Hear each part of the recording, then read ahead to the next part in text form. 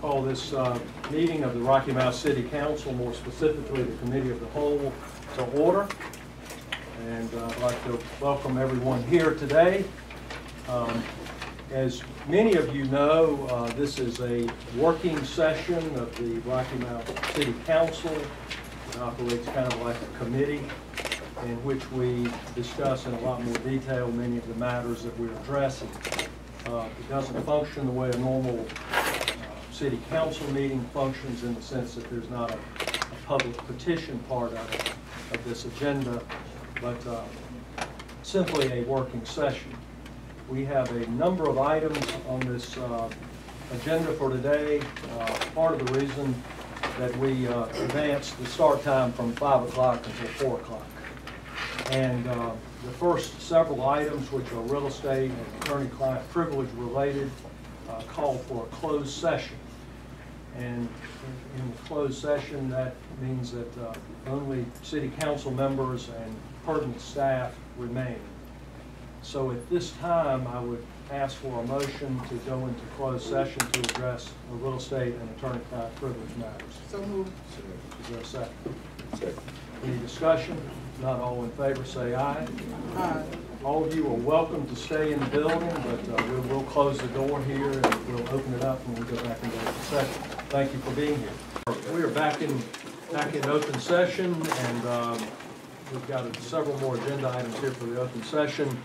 We will need to go back into a closed session around 6 o'clock or maybe a few minutes after. So just to let everybody know our process here this afternoon. So I'll recognize the manager. Thank you, sir. This evening we are very happy to ask the budget manager to present to council and the public the proposed 2020-2024 5-year capital improvement program. This is an opportunity, first time we've seen it, for you to receive the information, and there will be subsequent meetings for further discussion. So I'm going to turn it over to the Thank you very much, and good afternoon to everybody. We are prepared to present with you our 2020-2024 proposed capital improvement program for this upcoming 5-year period. We do this as an annual update of our capital needs, and this is just an overview of what we will discuss today, and I will be mindful of the time constraints that Councilman Rogers brought forth in terms of talking about. I do want to start off with discussing some of our current year projects. 3 projects we just want to note that are perhaps of significance. As you know, when we presented the CIP last year, when we presented our budget for the current fiscal year, we talked about the importance of roof repairs. And we've got several structures that are in need of some roof work, and I just want to point out the roof work over at the Judicial Center is almost, I think it's pretty much done at this point, and that project was started earlier this spring and is complete. And this project, this picture which I took from the roof of the police department last week, is overlooking at the Senior Center, and you can see that they are doing the roofing there at the Senior Center right now. So that project is currently underway. So both of those roofs will be done in the current fiscal year, and then we, of course, in the CIP have planning to then do the roof for the South Rocky Mount Gymnasium, and then following that the Imperial Center.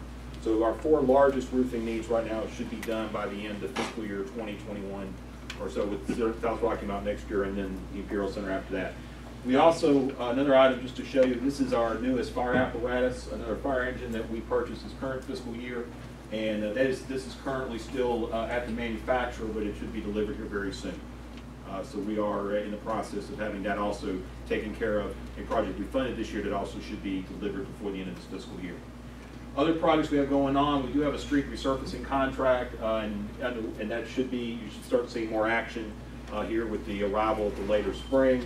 We are continuing to work on the improvements on the 1st and 2nd floor. The 1st floor, of course, dealing with the one-stop shop facilities for development services. The runway replacement program at Rocky Mount Wilson Airport, our contribution to that is being funded this current year, and that project is underway. And what's great was originally we had grant funding there for both runway work as well as some additional improvements, including the T-hangers. They were able to get grant money to cover the full cost, so the cost to us are actually a little less than what we were originally anticipated with that project. Ongoing IT system enhancements. This current fiscal year, we're doing some renovations to the Manhattan building component of the Douglas block. This is a work that we're doing throughout the buildings at the Douglas block as we've taken ownership to address some issues that need to be taken care of with their ongoing restoration. And then also the driver's area in the former restaurant space at the bus station to make that available as a permanent driver's facility. Police vehicle replacements as well as improvements to their pistol and rifle range, as well as the establishment of some tactical training facilities to help with their development and training and preparedness and law enforcement operations. We received money from the Golden Leaf Foundation for improvements to the boat ramp at Sunset Park, and that project is ongoing. We have scheduled in the CIP money for the expansion of our internal use landfill for handling construction and demolition debris. That's located at the wastewater treatment plant. We have money also in there for sidewalk improvements. That includes the annual program we use that we get assistance from the federal government through the CMAQ congestion mitigation and air quality funds, as well as the Safe Route to Schools funds, which I believe that's for Williford Elementary. Is that for Williford? I believe. But the Safe Route to Schools funding. And then last, also the widening of the, also some additional funds that we have to have not only for sidewalk but for utility relocations associated with all the various NCDOT projects that we have going on, road construction, including Hunter Hill, and then you also see in the coming 5-year period we also have funding set aside for the work on Wesleyan as well as some other roadways that are being improved. Last, these are some other projects that are listed. I'll hold off on going through the list, but you can see most of these have to do with utility operations and have to do with projects that we have ongoing that are in the current year's capital budget and are being that were appropriated this current year and are ongoing. With respect to our proposed CIP, we are proposing over the next 5 years a CIP of about $183 million in terms of the projects that we have identified, and about 43 of that is programmed in fiscal year 2020. Now this is across all government operations, not just general government, but also our utility operations, water, sewer, gas, electric, water, sewer, gas, electric, and stormwater operations, as well as transit. So there's a lot of different operations. What is the minimum threshold to qualify for CIP? $50,000. So the projects that you named prior to this screen are projects that are already underway in this fiscal year. Yes. Okay. And they are greater than 50,000. Right, the project value is greater than 50,000. So it may be less than 50,000 this year, but the total value of the project is greater than 50,000. Okay. And this is just a breakdown of the expenditures by year. And as you can see, we have the next 2 years, and the reason why those numbers are higher is because of some of the work we have in sewer.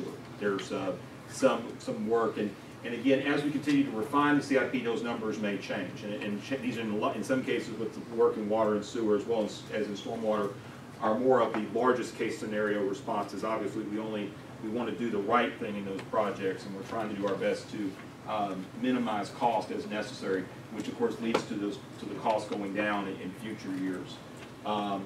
Getting into, as you'll see here, the largest area of expense is in water resources. That's about $50 million. So combined water and sewer projects are over $50 million. Next, when you look at energy resources over the 4-year period of time, almost $40 million. That's electric and gas, and that's pretty normal for them. Surface transportation, which includes the monies we received through the power bill allocation, around $20 million. And then we get into the general government operations, about 17.5 for parks, 16 for stormwater, which is another utility, then $9 million for fire, a lot of equipment replacements as well as some facility work. Then our facilities, that includes a lot of funding we'll show with respect to City Hall and some of the improvements we need to make here in this building. Additional funding for public works, a lot of that's tied up in equipment as well. Police, along with facilities, the replacement of our annual patrol vehicle replacement program, IT and communications, and then transit and Douglas block. In terms of the funding, and this is predominantly in a large case for a lot of these utility projects, but also for some of our general government, given the size of these projects, we do use installment debt. And this $44 million with respect to the general government portion of it, we have structured it so that its structure is such that it's still consistent with our funding plans with respect to what the financial advisors have recommended. And if you have any questions, I'll be happy to answer those. But we have structured this in terms, particularly in regards to general government, also looking at our utilities to make sure we're within those guidelines that are set by our financial advisor. Enterprise fund is 37.5. That's current money over that 5-year period of time. General fund about $16 million, and as you can see, the other resources is going down the line for revenues. Looking at the projects themselves that we plan to engage in over the next 5 years. From a facilities perspective, perhaps some of our bigger projects involved here at City Hall. First involve elevator replacements. In the coming year, and you will see this in the proposed budget, we plan to replace all 3 elevators in this building. So the 2 elevators that are part of the City Hall side and also the elevator that's in the police department side, those 3 elevators will be replaced in the next 2 years. So that's a major improvement that we need to take on here pretty quickly. We also have some additional work, and this is to continue the work on the 1st and 2nd floors. We've started some of that work, particularly in design, and as we're going through this, there's a need to bring some facilities up to code when you start doing renovation work, particularly with a building that's almost 40 years old at this point. There's a lot of things that kind of get caught up into it, so it kind of makes you real aware, and we've been working very hard as a team to try to figure out what we need to do and try to realize and then provide the best information on that. Same is true with respect to the Judicial Center. There's restoration of their elevator, which also needs work, as well as the fact that this past year, our Building Maintenance Division and Finance Department did a facility condition assessment and identified some structural issues that need to be addressed. And so there's money, you'll see that there's money in the coming budget for that, as well as for some work with respect to the judges' areas of that facility. Improvements at the warehouse, again, another elevator. We're really trying to do our best to address all these elevator issues at this time. The cooling tower at the train station, obviously this is a building that we have our own facilities as well as other tenants, and the cooling tower is very important with respect to the HVAC needs of the building. Complex lighting and parking improvements. This includes, in the next couple of years, repaving the parking lots out here, which I don't believe have been repaved since the building opened, as well as doing some other improvements. Property management facility. Currently, property management is still in the Weaver building, and our intentions is in this next couple of years is to move them out of the Weaver building into another location, and so that we can, and also decommission the Weaver building and probably tear it down because it does need to be, it is a space that we eventually need to open up.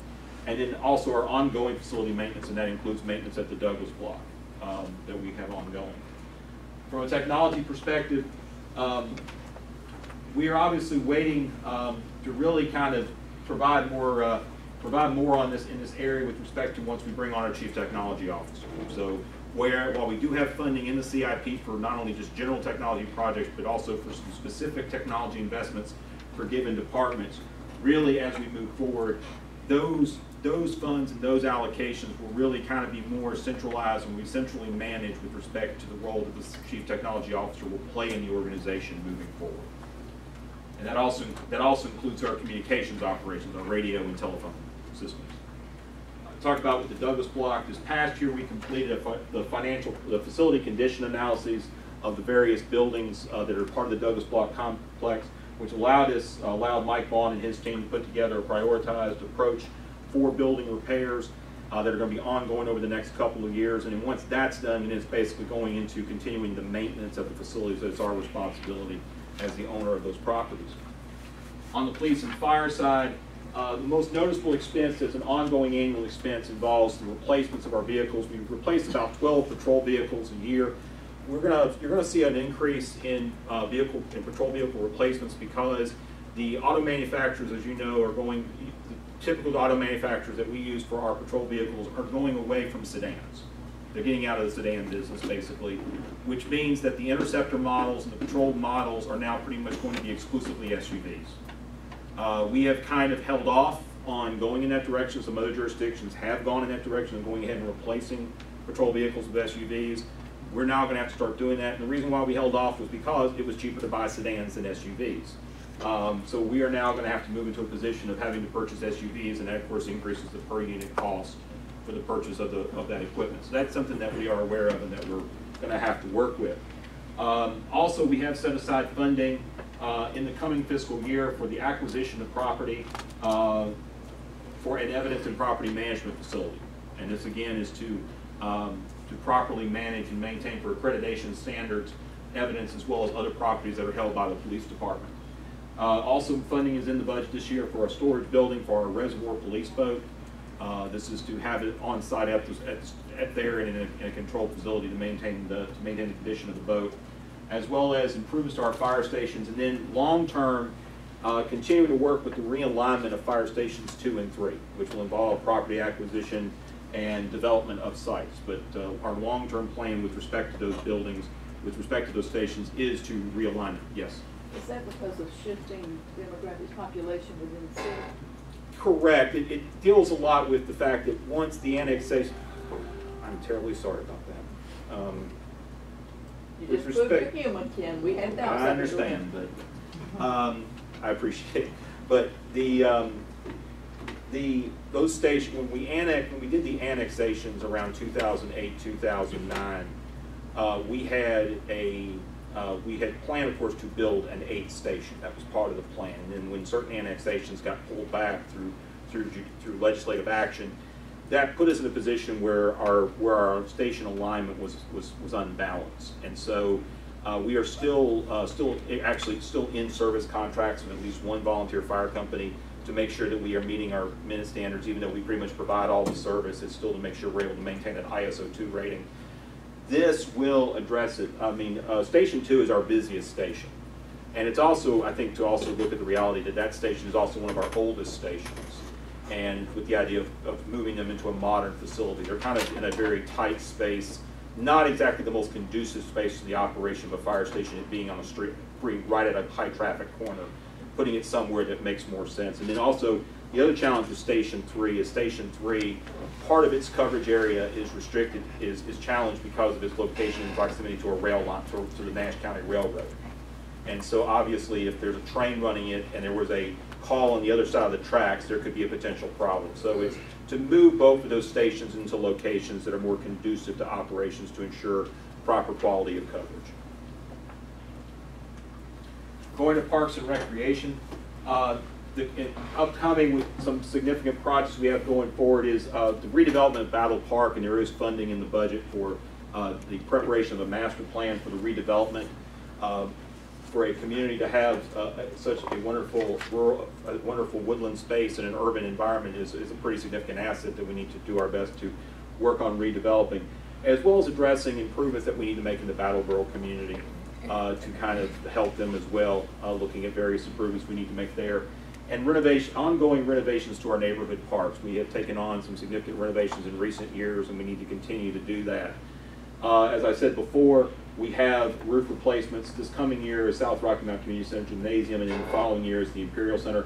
We also have funding in the budget for senior center renovations, as well as, in the future for senior center renovations, as well as a variety of projects that involve a lot of ongoing improvements, from small improvements at Sunset Park to other facilities throughout, including MLK Park and other facilities. On the public works side, this is kind of the end of the general government part. Facility improvements to both our fleet maintenance and environmental service facilities. These are ongoing improvements that we need to make to both of those facilities, as well as equipment replacements for streets and environmental services, and continuing to address rollout cart replacements. We still want to try to do as best we can to make sure that everybody's using the same carts and to replace some of those older carts that we still have in service. Surface transportation. We, of course, we're very fortunate because of the decision we made several years back to implement an increased vehicle fee, that we can do an annual resurfacing contract of significance, and we are planning to continue with that.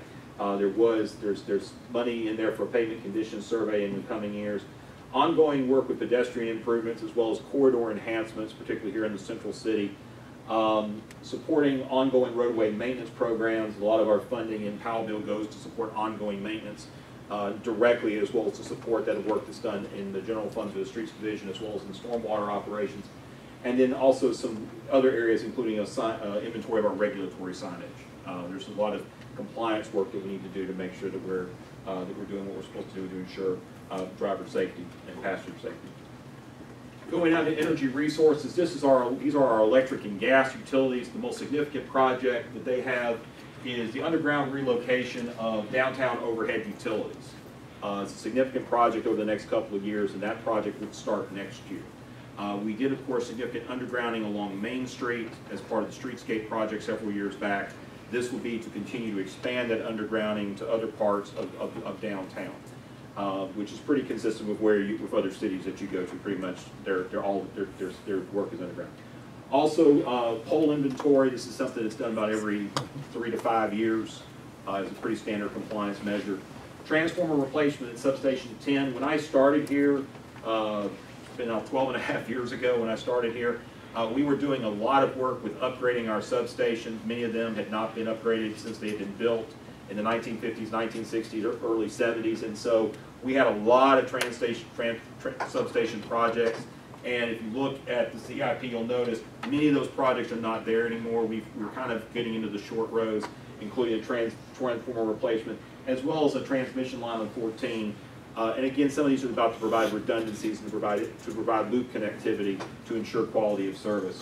Distribution system improvements, equipment replacement, and then on the gas side, also continuing to provide funding for gas operations, maintenance of mains, extension of mains, as well as they have an engineering assessment that is scheduled for funding this coming year.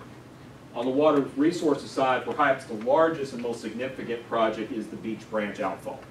And in the CIP, this is a considerably high-funded project. However, our Water Resources Division, Brent and his staff are doing their best to try to identify where the need is and to make sure that the project is right-sized with respect to making sure that the integrity of the outfall can be restored in an efficient and effective fashion.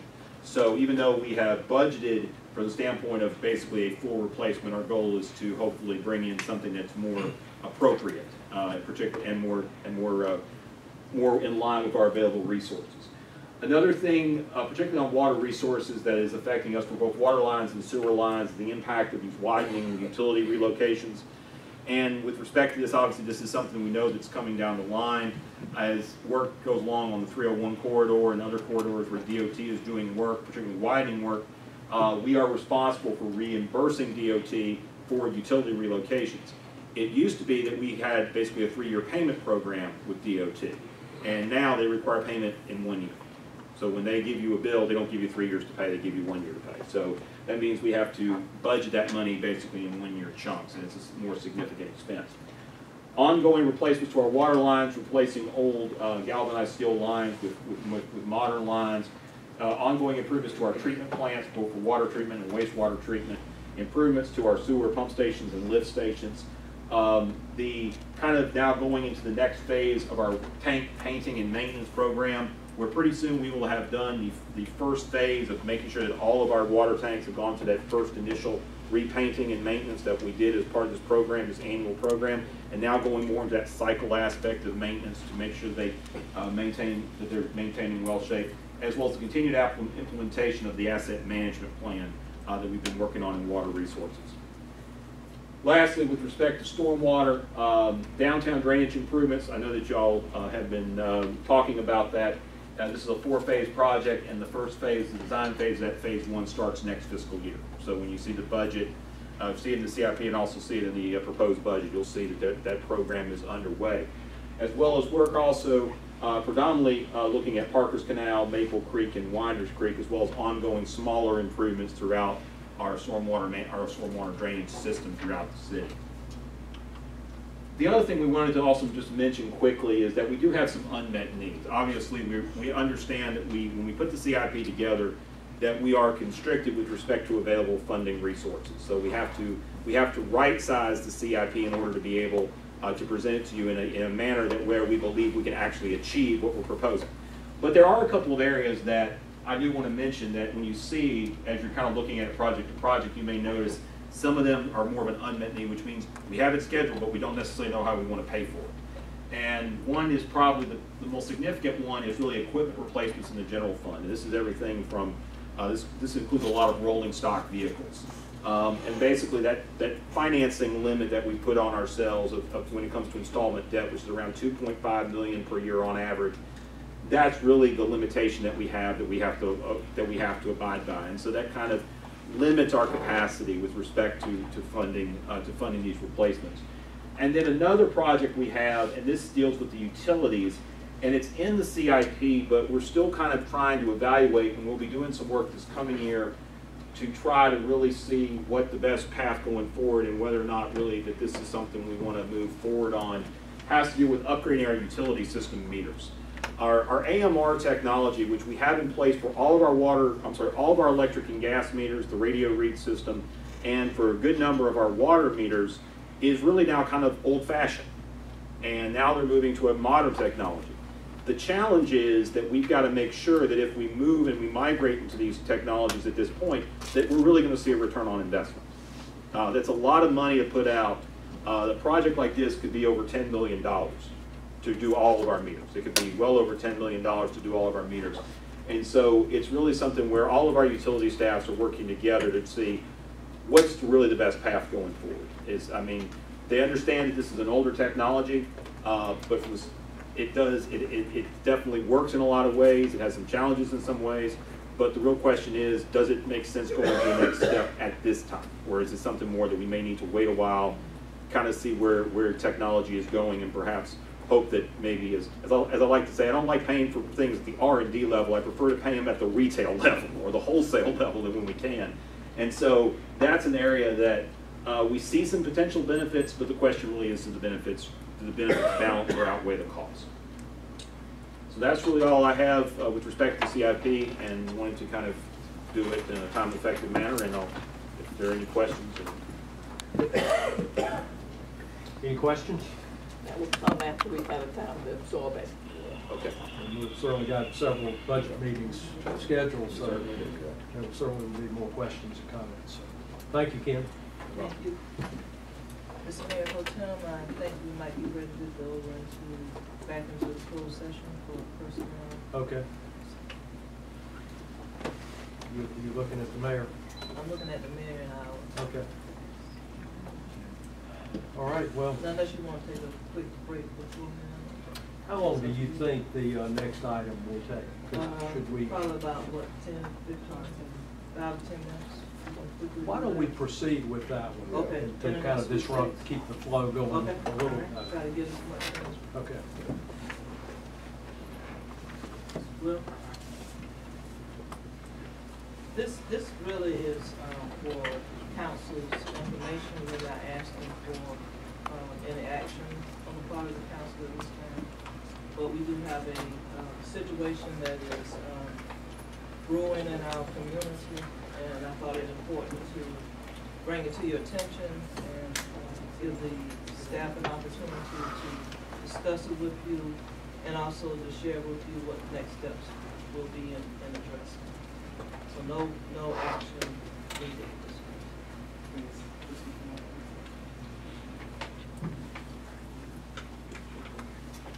While they're getting this together, this is a presentation or a program really that is supported by both development services, inspections division, as well as the police department.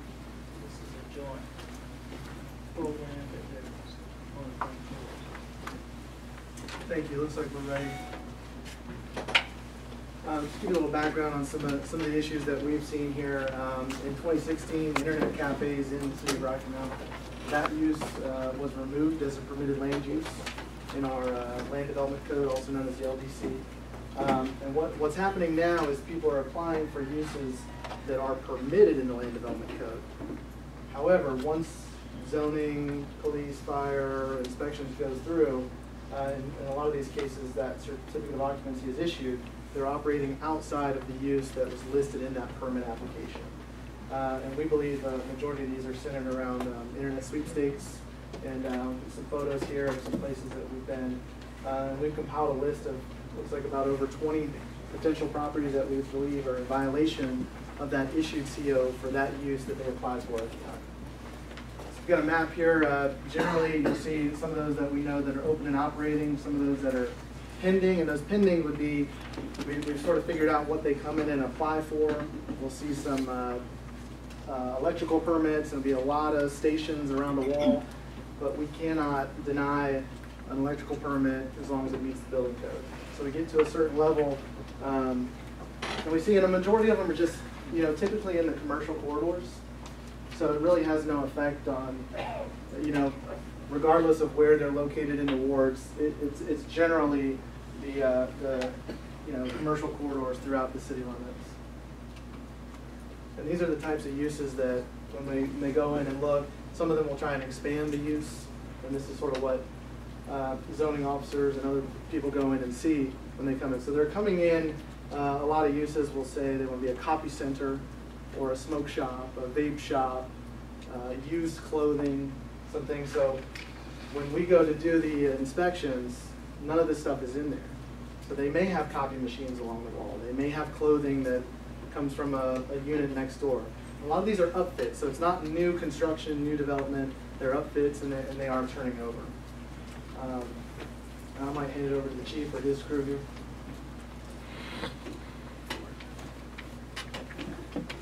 Good afternoon, everyone. Chief Robinson. First of all, as a police department, we investigate gambling on a weekly basis. As you can see, gambling is any person or organization that operates a game of chance, or any person that plays or bets on any game of chance, in which any money, property, or other thing of value is bet. So we investigate gambling. That's normal. I brought with me tonight Sergeant Edmonds, who's in charge of my investigators, special operations investigators. What we do, we compile a gambling investigation. We make sure it's thoroughly investigated, and we present that information to the district attorney's office. The district attorney's office will evaluate what we've learned and what we investigate, and decide whether or not we need to proceed with charges or go forward with the case. So as this relates to internet sweepstakes machines, I brought Sergeant Edmonds, who's in charge of those accounts operations, and he will go over those particular machines. Good afternoon, city management, city leaders, members of council, and guests. My name is Sergeant Jay Atkins with the Rocky Mountain Police Department. I've been tasked with, me and my work group has been tasked with investigating complaints of illegal gambling and illegal sweepstakes operations that either come from community complaints, members of our community calling and advising of these locations, or locations that have been identified by our inspections department. And the main thing I wanted to just present to you, more so than anything, is what the statute says, because that's what me and my work group are going to investigate. It's not going to be personal opinion or anything like that. It's based off of violations of the law. So I provided you with a couple of different copies of some statutes that are pertinent. 14292, North Carolina General Statute 14292 primarily deals with the actual gambling law, the raw gambling law in the state of North Carolina, and how that pertains to different machines that you might see out in the community. That statute actually pertains to what's commonly referred to as stand-ups or pot of gold machines that you may be seeing that may be operating in some back rooms of small gas station type establishments and things like that. When it comes to the electronic sweepstakes, that's the statute 14306.4 that I provided in the handout as well. And it does state in section B, notwithstanding any other provision of this part, it shall be unlawful for any person to operate or place into operation an electronic machine or device to do either of the following: conduct this sweepstakes through the use of entertaining display, including the entry process or the reveal of a prize, or promote a sweepstakes that is conducted through the use of an entertaining display, including the entry process or the reveal prize. And it's important to note also that it is intended this section to prohibit any mechanism that seeks to avoid application of this section through the use of any subterfuge, pretense, or whatsoever. So, the statute itself is rather wordy. It is a long statute. But to basically break down the 14306.4 statute, it defines an electronic machine as a mechanically, electronically, or electronically operated device that is intended to be used by sweepstakes entrant that uses energy and is capable of displaying information on the screen. And then the entertainment display is even broken down in the statute as well and defined as visual information capable of being seen by an entrant that takes the form of simulated, actual or simulated gameplay. So there's a couple of things that you may be hearing when it comes to these types of investigations. I just want to take the time to be able to address some of these. And most of them are in the form of frequently asked questions. So the first frequently asked question that we get all the time is, is there a legal slot or gaming machine? And the answer to that is yes. It is defined in the statute, North Carolina General Statute 14306, subsection B2, which is in the handout that I also gave you for your reference. The next question that we get often is there a legal video poker machine? And again, the answer to that is yes, there is, and that is defined also in North Carolina General Statute 14306, 1A. I don't want to get into the long details of it. That's why I provided it to you in the handout, so as to be timely. Are fish tables legal? The answer: you would need to refer to North Carolina General Statute 14306. That particular statute outlines what the state of North Carolina deems to be a legal gaming machine. Okay, specifically for that particular gameplay, merchandise with a value of $10 or more, and the interchange or conversion of any merchandise to money will be a violation of that statute. So, now, is there a legal sweepstakes? Yes, there are legal sweepstakes. However, they've got to meet the statutory requirements of 14306.4 that I just provided to you in the handout that meets the definitions that we just read and went over. There has to be a promotional offer. It has to have a start date and an end date. It has to have odds available, and it must offer customers free gameplay. That's basically the statutory requirements of the complaints that we're going to be looking into as we move forward with these investigations, looking for violations of those laws that I just explained to you. So does that mean you would shut some of these down? Basically, with that, violating the law, or do you define it? right. So what we're looking for is we're investigating the complaints as we receive the complaints. And we're investigating each complaint based off of a violation of either one of those statutes, General Statute 14292 or General Statute 14306.4, making sure that each individual complaint doesn't fall in lines of the 14306 that defines legal gambling. But before the shutting down occurs, we're working forward and closely with our local district attorney's office, because we've been advised that that's the most important detail. And communication with the 7th Judicial District Attorney's Office, they've assured us that we bring them a good case, that they will move forward with criminal charges on that case. Any other questions? Ms. Miller? And the reason you are taking this action is to prevent people from wasting their money on gambling, or to prevent other kinds of crime from taking place in these operations? The main thing is the community complaints that we receive. We receive community complaints of people feeling like they've lost money. We've also received some very violent crimes that have occurred at some of these establishments. Some of these establishments have been known to have robberies that have been reported and some robberies that have not been reported, which leads us to wonder why not. More so, the violation of the law, moving forward with that, is making sure that there aren't violations of the law occurring and investigating those thoroughly. So essentially, our first step will be to provide letters to those that are violating our land development code, give them a chance to cure that, maybe get back to the original use on that CO, and if not, the next step would be police intervention and action. You have a copy of the memo, We gotta get that straightened out. in your packet, and so you'll know it's being communicated to. So the community stores that they got to have, those stores get those permits, or how do you get those permits? Is that like a gas station or a convenience store or something like that? Or just a community store? Period? Yeah, and some of those aren't as full blown as some of the other photos we've seen. So they may have a machine or two or something. Those are the other ones that we listed on there that we need a little bit more action on to see what exactly is that. But there are some that we know that are full blown. They get in there, they get the CO, they black out the windows, they block access to individuals, so it's not a free entry. You maybe have to have your ID and do some other things to get in there. So not as open as they should be. So our first step will just be to look at all those, send them that letter that we've got in there, see if they come into compliance with our LDC at that point, and then we'll go on to phase 2 and further on. Other questions? Thank you very much. I think at this time we now need to go to the personnel matter. So I ask for a motion to go into closed session. Any discussion? If not, all in favor say aye.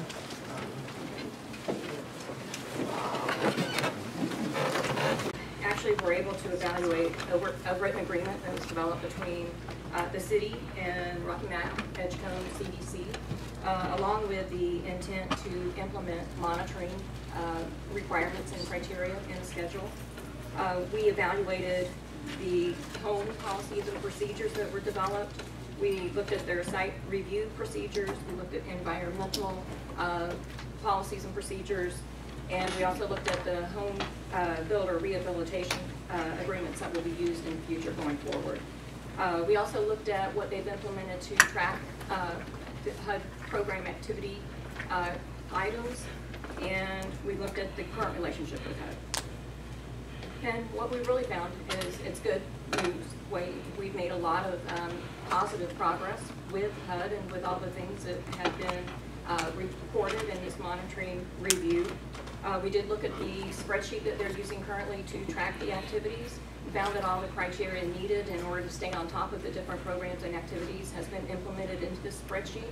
The spreadsheet is a temporary measure, and they're in the process of implementing a project management module within Munis to be able to track this in more detail and have a much more robust system. Yes. Is that a module that other cities have used, or is that something that's been developed because we have this issue? If other cities are using. We also identified the two expenses that had, or two funds that had to be reimbursed. One dealt with a HUD finding number 4, where we had lack of evidence of an environmental review that had been performed at 807 Elm Street, and that amount had to be returned in the amount of $47,000. A second amount related to HUD concern number 2, where there was a new home construction project that did not get the home buyer agreement properly executed. And we went back several times to those home buyers trying to get them to execute that agreement, but since the material had not been presented at closing, they refused to sign that agreement. The CBD department went ahead and refunded, that was $130,000, went ahead and refunded that. We just found out last week that those funds were actually returned to us. We did not have to reimburse that amount because it was a concern and not a finding. So while we did report in the report that you received, $450,000 over the last 6 years of HUD funds that had to be returned. Recent development just came out since we had already published the report to you that 130 of that was returned to us. So a little bit better story in that regard. Well, we got a written copy of this. It's in your Committee of the whole. So overall, past 6 years, $450,000 had to be repaid, but bringing that down, we're closer to $331,000 that had to be repaid. A lot of that HUD would say was due to staff turnover and inadequacy of administering the HUD programs. If they actually stay on top of the programs and policies and procedures and tracking that they have developed, you know, we're optimistic that we're not going to be in this same predicament going forward. In talking with the HUD representative, he was very complimentary about the current CBD staff and their level of knowledge about the requirements of these programs and administering this, and their level of collaboration with HUD to make sure that they were getting the right things in place, and their commitment to doing things in the right way. So overall, positive report, but again, I want to limit the scope. All we looked at was as it related to the HUD monitoring review from 2018 for the period of 2015. Any other questions? Anybody? I'm done. Okay, I mean, I think that's what we wanted to find, that's what I wanted when I asked you to do that, was to find out where we were and where our relationship with HUD was at this point. And again, the representative that we talked to was very positive, very favorable. I think he had participated in the last 2 HUD monitoring reviews and said that the team that's in place right now demonstrated a solid commitment, and he had a lot of confidence in going forward and had favorable things to say about the relationship with Rocky Mountain. And so for the record, again, It was a report made for some time in the 2015 HUD funds that was corrected by staff in 2018. Correct. So the current Between- staff, for the most The part. current staff was correct in the prior errors that occurred. And I think there was something in there that, we didn't have a written agreement with, that was. Rocky Mount Edgecombe. Rocky Mount Edgecombe CDC, or it had lapsed or something. I think their status had changed from the Chodo to a developer, and the agreement had not been updated to modify that change. And so I think they've executed a proper agreement at this point in time and implemented monitoring procedures. That was also another recommendation from the HUD report. And I think the first one of those took place maybe last week. So they're continuing to move forward, set expectations, and created a schedule and a calendar in order to make sure that that happens. Did HUD representatives that you spoke with have any concerns about potential areas that we need to look for? Or are they focused on the fact that they have a staff that they feel is competent that they can work with? The one thing they said is that there's a lot of work to be done, and they don't know that they're properly staffed to get that work done. So I think that that's some of the things, you know, going through the budgetary process right now. Do we have the right skill sets, and do we have the right staff to make sure that all of this continues to move in the positive direction? Yeah, and I know that they put a lot on the compliance officer that was just implemented. She's a part-time person. They think that person needs to be full-time. There's a lot of responsibilities on her plate, and so we want to make sure that we're right-sizing her level of effort, and that we've got the right person enrolled to be able to do that going forward. Did they find, so I just want to rehearse again, hear again from you, that the staff that we have in place competent Yes. and capable Yes. and knowledgeable? Knowledgeable, competent, and capable, and committed. They felt very positive. I mean, he used the word confidence that the current staff would be able to, if they manage this the right way, he felt like they have the capabilities to manage this, for us not to get in a predicament like we were in the past. The compliance officer that's part-time, is that because she or he is part-time with the city, or because they share, to have two different job responsibilities? Part-time with the city. I think it was someone who was in the department years before. I think she had retired, and I think she came back out of retirement. And I think her initial desire was to work part-time, but I think at this point she said she would go into a full-time role if necessary. But is that an area, because it sounds like part of our issue is turnover, do we need to cross-train people in order that somebody leaves that we don't have people up there that know what they're doing? They are cross-training. They brought in a head consultant and have done like a series of different courses for them. I know that they brought in a couple other groups to help train, and they're documenting everything. And so I think that they're headed in the right direction. I think they've made a commitment to doing that. Okay. Lori, does HUD provide us any kind of periodic report or feedback in terms of, are they concerned or worried about anything? Is there anything that's kind of automatic in that nature? Do you know about that, Paul? I'm not sure. No, not that I'm aware of that, you know. They did say that one of the triggers for this monitoring review was turnover in staff. If you have significant turnover in staff, then that's a trigger that goes up. But I don't know if they give you periodic kind of reporting, this is what we're concerned with. They talked about going further back. Would we have any indication of any other in-depth search they did? We didn't look at anything prior, other than what the scope of this review, so I'm not in a position to answer that, yeah. Okay. And we still probably have a couple of years of exposure where these policies and procedures were not in place, and so one of the big things is lack of documentation. So they'll do the environmental review, but they didn't document and they couldn't evidence, you know, the environmental review. So if we still have some of, you know, that lack of documentation, lack of attention to detail, we might have some areas of risk, but we're just not aware of any of it. So we can't look at that before they do look at it, so. Certainly we could.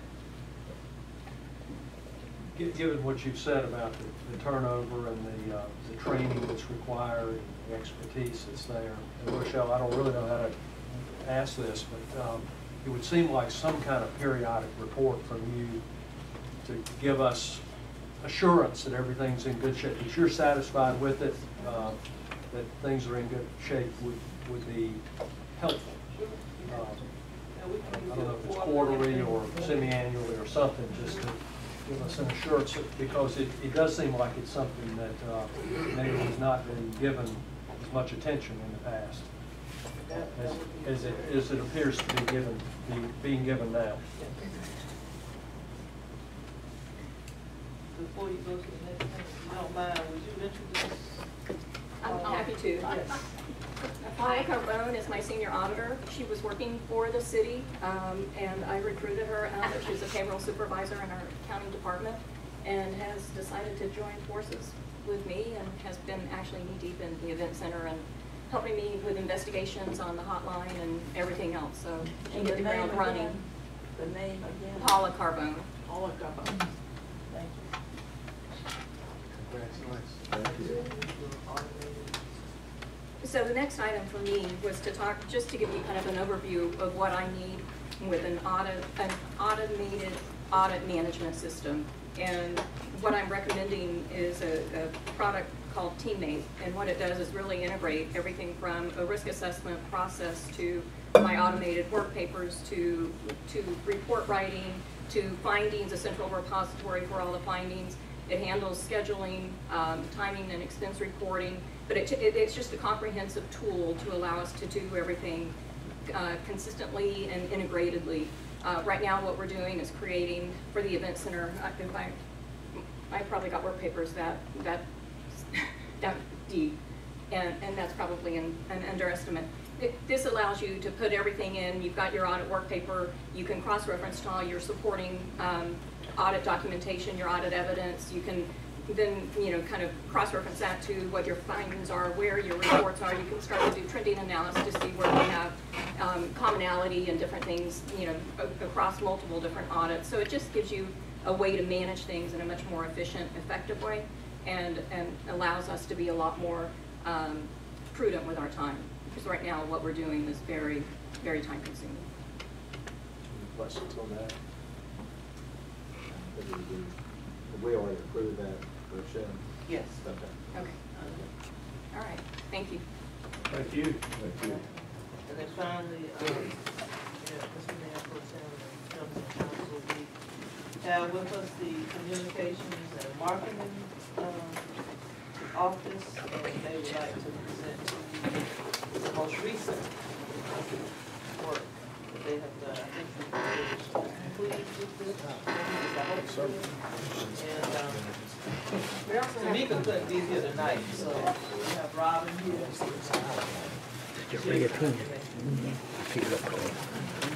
Those of you who don't know, my name is Robin Cox, and I'm a communications and marketing communications specialist. Over there, handing out the goodie bags, is Jesse Nunnery. He's our media relations specialist. And you're about to see that we work a whole lot as a team, because this effort for this branding has been a true team effort. I need to get out a few more of these. What I'm handing you right now is the branding style guide. If you all remember, we recently adopted the brand new logo, the RM with the circle that we got from that you folks approved. Thank you, sir.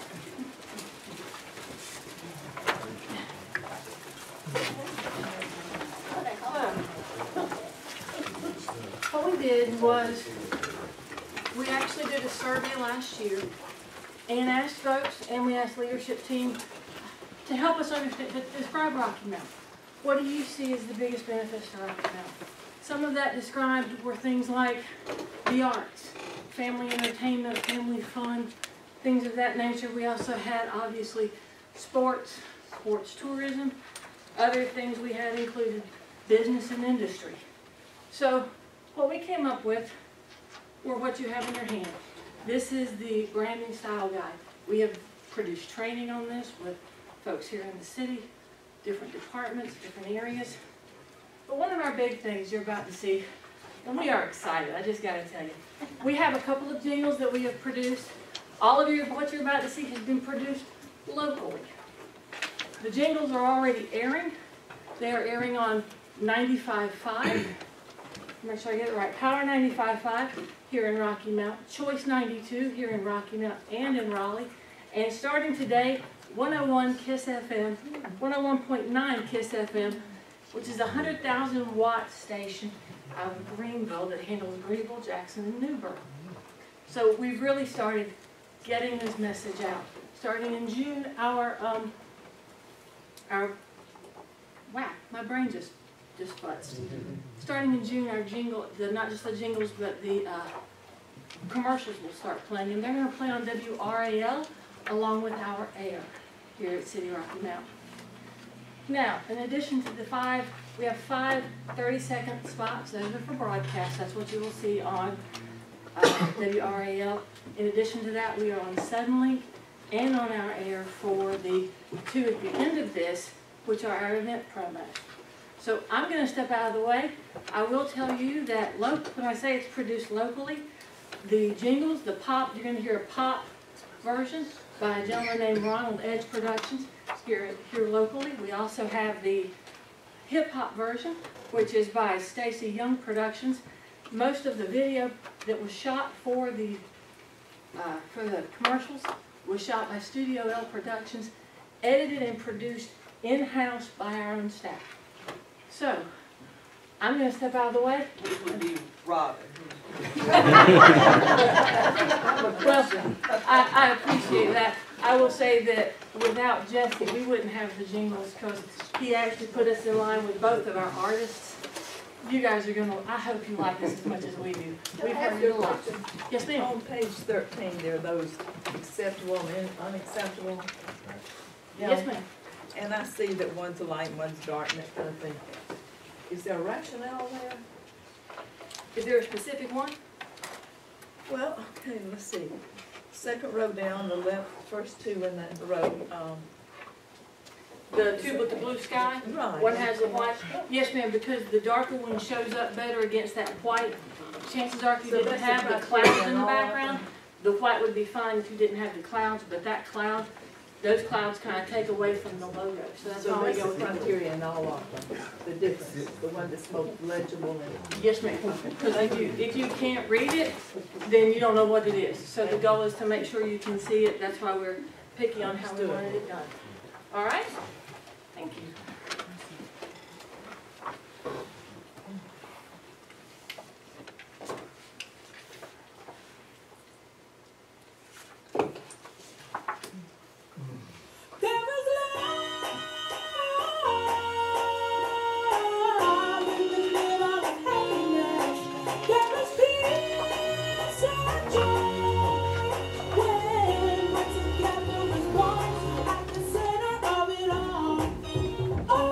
Entertainment, the arts, a museum, over 50 parks and more make Rocky Mount, North Carolina the center of it all.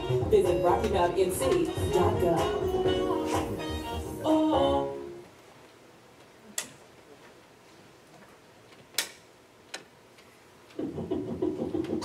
At the center of it all. Used to be the city on the rise. We done blown up, we the center of it all. Take a look, really, it should be no surprise. Our city like Rocky Mount can stay so tall. Ideal place for you to raise your family. A place you can feel like a part of the community. Different places come together and we make it work like puzzle pieces fit together. Pure artwork. My city's awesome. Yeah, Rocky Mount is awesome. My city's awesome. Yeah, Rocky Mount is awesome. Oh yeah. Rocky Mount, North Carolina, with great entertainment, an art center, community theater, science center, planetarium, museum, a dog park, and much more. Visit RockyMountNC.gov. Yeah, Rocky Mount is awesome. My city's awesome. At the Rocky Mount is awesome. It all. So those were our jingles. Obviously, the first was more of a pop crossover, and the second was the hip-hop Mark is getting ready. The 7 videos will all be played in a row. There is a very, very short break in between each video. Each video is 30 seconds.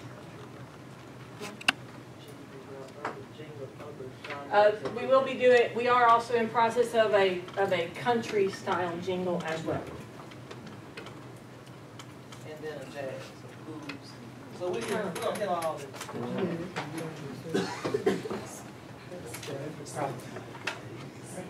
Yes, sir.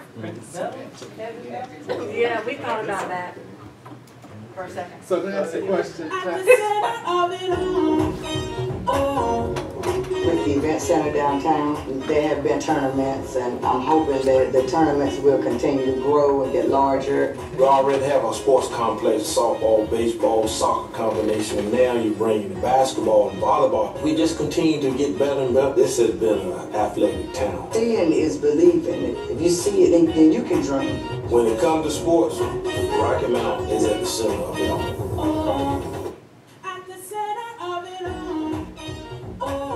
Rocky Mount is a very vibrant and invigorated city. It gives us an anchor point for everything else that goes on. From the Rocky Mount Mills all the way to the event center, Rocky Mount is definitely a city on the verge of change. The energy just exudes out of here. This is a city that's at the center of it all.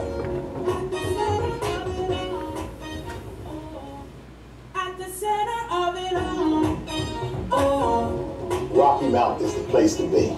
It has the small town vibe with the big town benefits without the big town problems. We have the arts. We have wonderful restaurants. We have wonderful venues. Just a little ways from now, we're going to see some real exciting things happen here. Strategically located, Rocky Mount is truly the center of it all.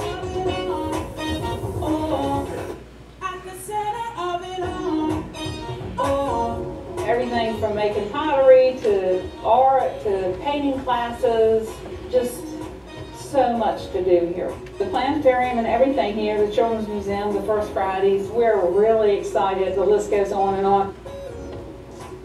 Whether it's entertainment or groceries or a drugstore or work, just to have it right here close to home in the center of it all.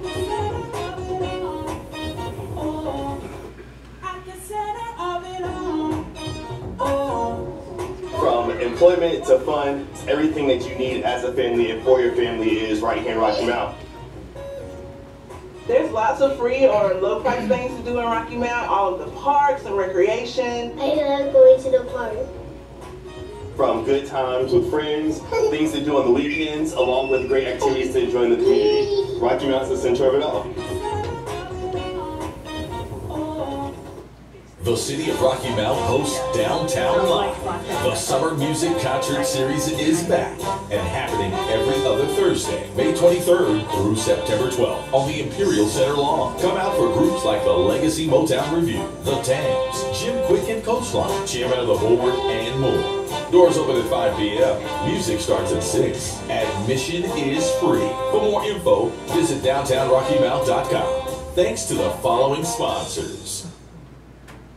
The City of Rocky Mount hosts the Juneteenth Community Empowerment Festival, May 31st and June 1st at the Imperial Center in Rocky Mount. Learn about Juneteenth, an annual festival commemorating the announcement of the emancipation of slavery. Also, enjoy music from the We Are One tribute band, an AB Honor Roll celebration, and a performance from R&B recording artist Vivian Green.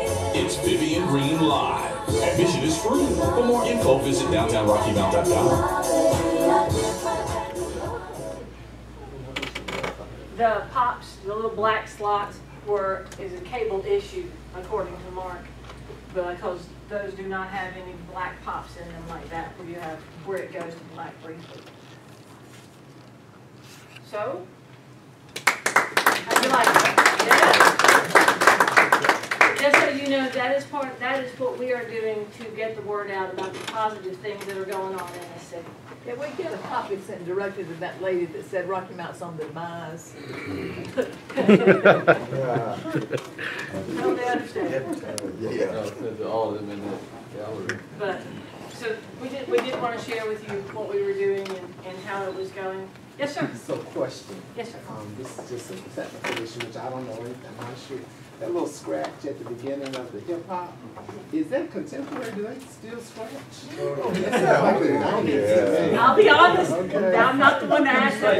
I'll let those who are better with hip hop music. That gentleman's probably about 30, mid-30s, I hadn't heard J. Cole scratch.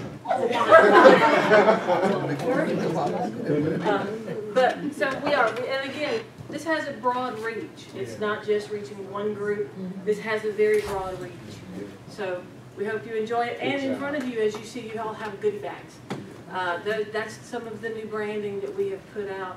And we are going to, you'll see some of these at different events. There's a really cool fan. And the little small thing that is in there is actually for your car. It goes on your key ring. It is a USB charger for your car. It lights up when you put it in. But there's a bunch of things in there. So enjoy. Thank you very much. Yes, ma'am. When did these air, or are they already airing? The commercials start airing, the first 5 will start airing in June on WRAL. We are already airing the Downtown Live commercial and Juneteenth on our air, and they will be airing on Suddenlink as well. Various networks on Suddenlink. Will we have links on the website so we can? Yes, sir. We will have, it'll all be on social media as well, Facebook and Twitter and YouTube as well. Thank you. Outstanding.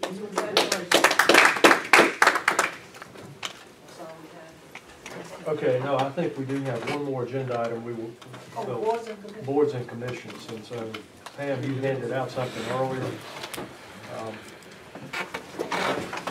The first thing that you see is the release that was sent to the newspaper. On the third page of that, the first part shows you the appointments that you've already made. The third page shows you the vacancies that remain. So I don't know if you have any of those you want tonight. Mayor Pace Winstead has provided her personal history form, and I believe that you have done the form to the element.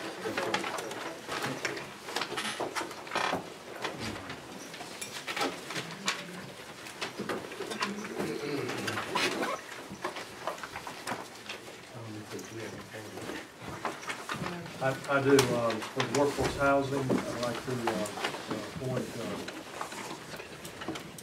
Jim Martin. And I don't have his form with me. He's got the blank. I'm expecting report him.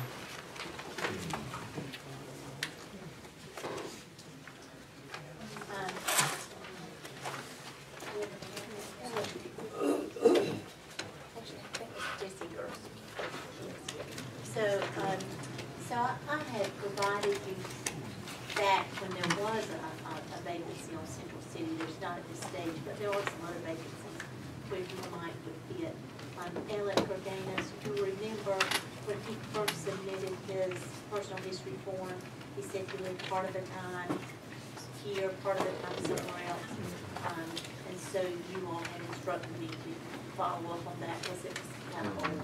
He says that he lives here full time now.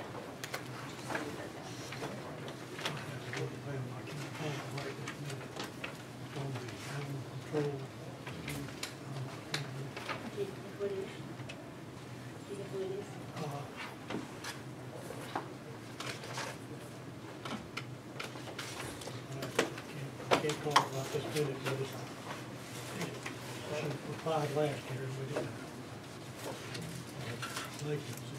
I know it's in here somewhere we looked at. And it's what's on Ward 6.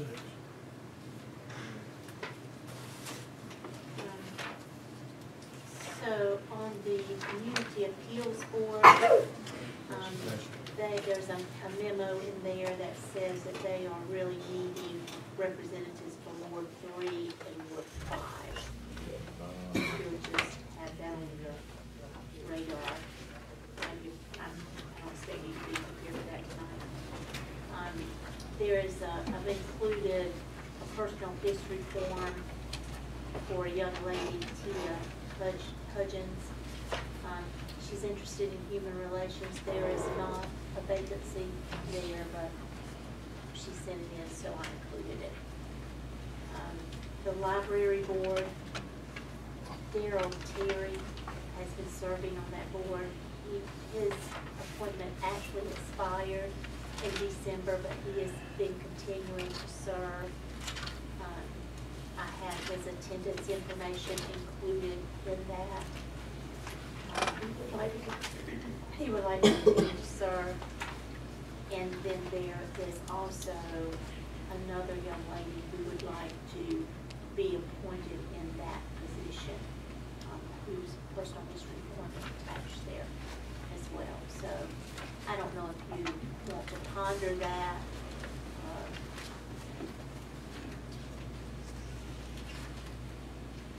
That's all I have. Not as much as he did when he was first appointed for the last 2 years. It's somewhat sporadic. He's been present 7 out of 17 meetings. Huh? Yeah. I guess the question is whether you want to reappoint him or new member. Who is the person who is, This is after this list. I'm not sure if that's Jean or Jeannie Ratchford. That's very good. I think it's Jean. It looks like she had served in the library somewhere. Two different places.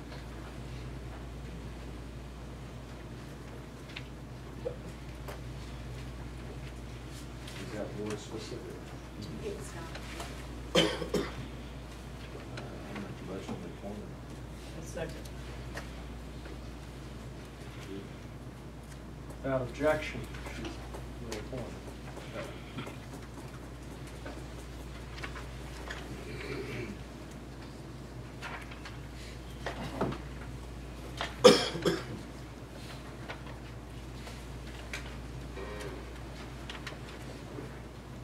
I encourage Pam to keep bringing this every committee of the whole day until we get this done. You know, the animal control thing, if you don't have somebody in your particular ward that you know, it could be somebody else that knows somebody, either call a vet or call somebody that you might be able to tell you somebody that would be good serving on this board.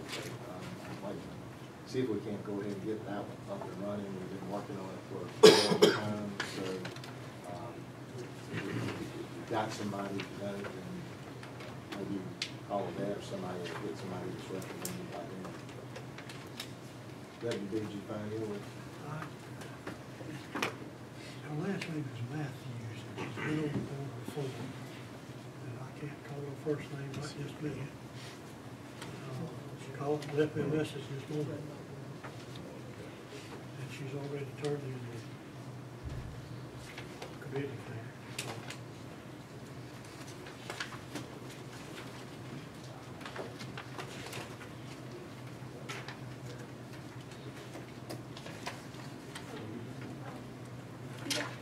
So any other appointments tonight?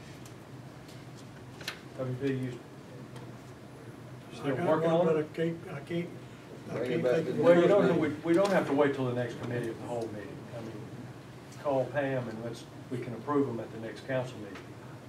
Yes. So I was gonna say, so we want to not do it out of a meeting, so we want to be careful. Yeah, I know. I was aware of that. We want to approve it formally. Okay. Got any other appointments tonight? If not, yeah, go ahead. I have one question. I want to ask Jeb Rose, our city attorney, our mayor, David Cone, our city manager, Rochelle Small-Tongue, and this entire council. Because I felt that I was threatened tonight. And the mayor did not call this gentleman out of order. So I want to know tonight, with this lynch mob coming down here and these people attacking, I'm not afraid, I'm not intimidated. But I don't think I should have to sit there and be threatened by people every council meeting. And you have to gavel and don't call people out of order. Well, can I finish? So I want to know from you, Jeff Rose, if people continue to attack certain council members and have uproars in the chamber, what is the protocol?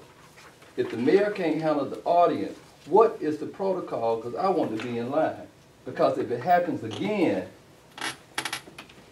something needs to happen. Well, the mayor can use his gavel. If he doesn't use his gavel, what do this council have the authority to do? This council, or one or more council members can make a point of order. Say, point of order, presiding officer. At that point, he will be required to take some action. So we hear that, right? Yes. So if it happens again, the mayor doesn't use the gavel to call the person out of order. How many council members? Well, just one, but if you have more than one, it lends more support to it. So when we say... Point of order. Point of order. Point of order, Mr. Mayor, point of order.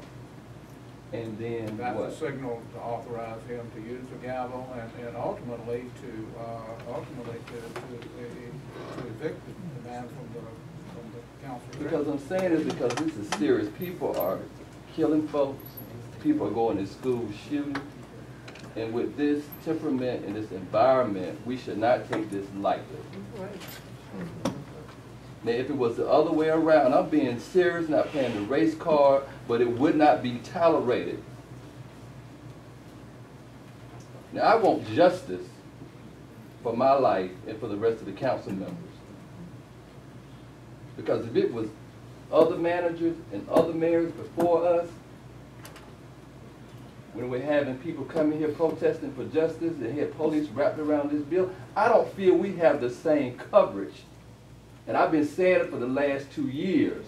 And something has to be done. And this is serious. I mean, who want to be in a body bag for serving their community? I don't take this as a joke. I'm not afraid, but I'm not going to sit there and continue to be attacked and people sit silently and not say anything and force me to say something, and then I look like the bad guy when we got policies and procedures and we got the law on our side. It's not fair. So from this point on, y'all can call me whatever you want to, but I'm not going to take it. You can escort me out of here and call the law, but I'm not going to take it no more. Because they have 3 minutes to speak. That's our rule. And the council can speak or not. So that's what I want to say.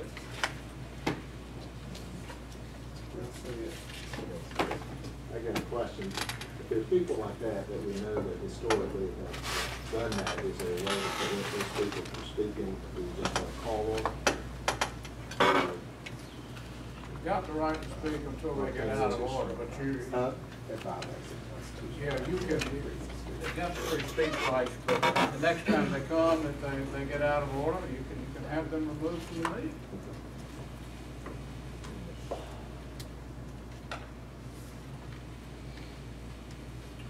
There's a procedure you go through where you ask them to leave. You're just Mr. X or Ms. Y, you disrupted the meeting, please leave. If they refuse to leave, that's when you can have them arrested. I definitely want to thank you, Andre, for bringing it up now. And you know, and I think that, yes, it is pretty tough to have someone call your name out in a derogatory way. Right. And I just want to say, it's not just here, it's an environment that's fomented by the HIGTV and the Trashy Talk Show in the mornings.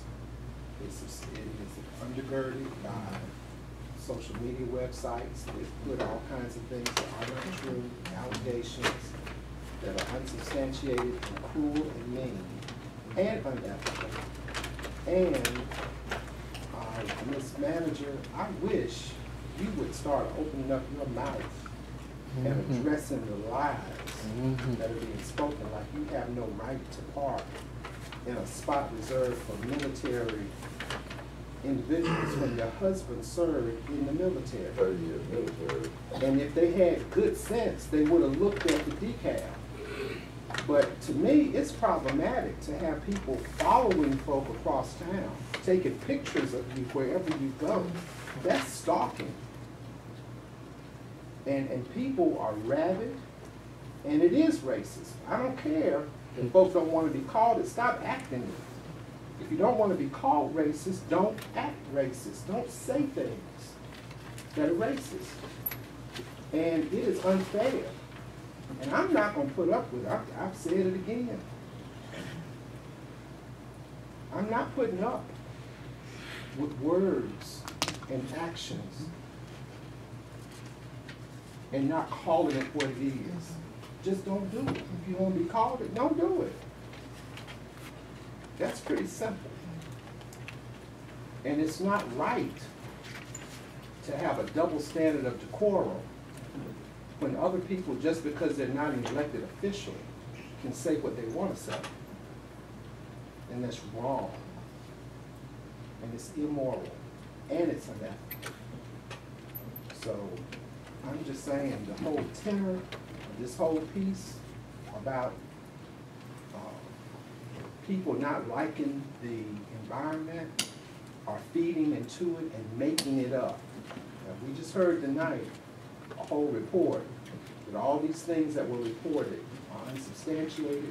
They can't track it down. It was from people that nobody around here knew and had nothing to do with it. So overall, Mayor, I'm sure you both have heard from several council members, including myself, about security, upgrading our security. It needs to happen now rather than later, because it's been a few months that we've raised that issue. And it seems to be getting more and more intense, so it really needs to be addressed, like, immediately. Well, I can say that one of the first steps that you will see is an armed security guard downstairs during the normal working hours as well as during council meetings. Visitors to City Hall will have to check in, register in. They'll be given a visitor pass.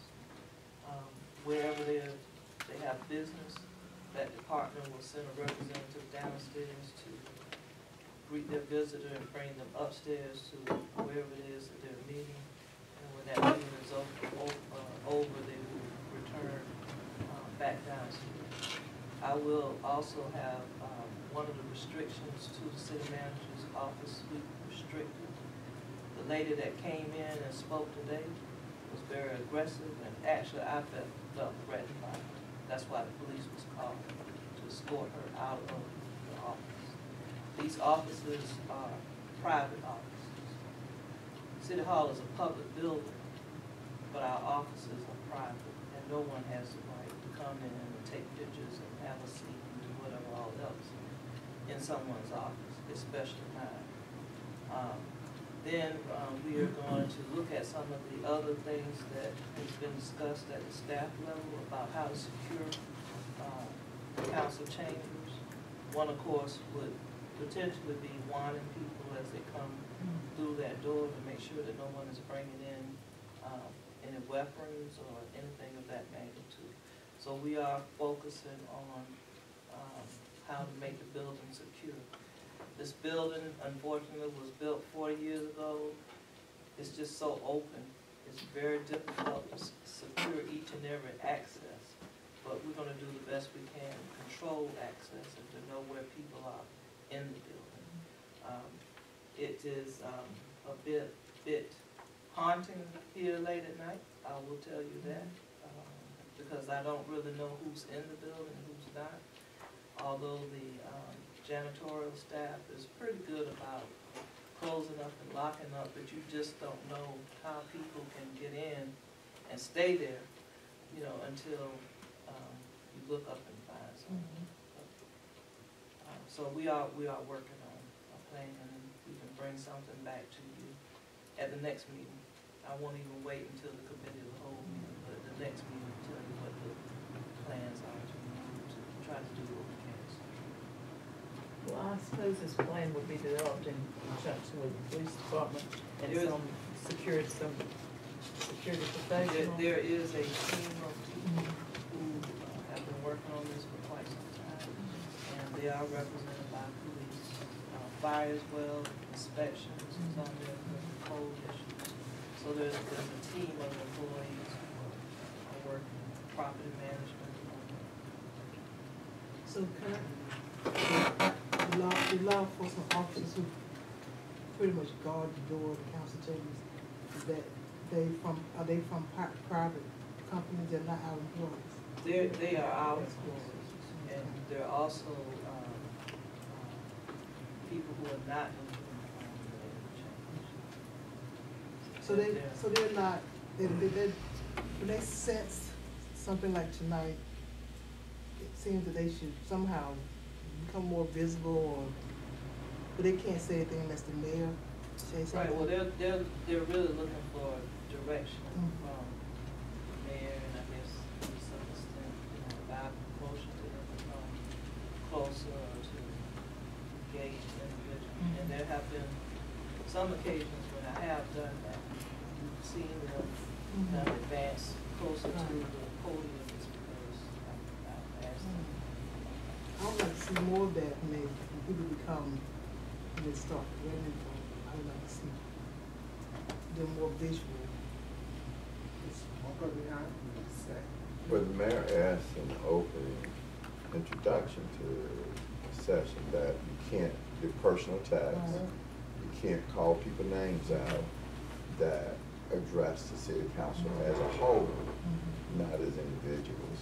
And those are the guidelines that we expect people to go by. When they're not going by those guidelines, they think that if we don't call them at that point, the next person gonna think that. And people have the right to criticize. I'm not talking about, people got the right to criticize. But nobody has the right to impose threats and intimidation on other people. That's incorrect. It's incorrect. I know it wouldn't be tolerated in that man's county building, or in other places I've been. Just the appearance of someone talking loud would be, taken out. Right. But I'm just saying, I don't have a problem with people calling names, Councilman Knight, Councilman Watkins, and so forth and so on. But no, not in no threatening way. But so. So my last question, Madam Manager, is do you have a timetable as to when some type of security plan will be implemented? Well, as I was saying, the issue downstairs, I'm told, will be implemented in short order, and Chief Robinson is working on that project. Others, will take a little time because it is improvements to the buildings and that sort of thing. So, trust me, it is definitely the priority because not only is it security for myself, but it's also security for my employees. And we were just fortunate that it wasn't any worse than what it could have been. And that's really for all over the building, quite honestly. It's not just the city manager office, but that's for every department, every office in this building. It's very vulnerable, it's very open to bad things happen. So we've got to fix that. Anything else? Adjourned.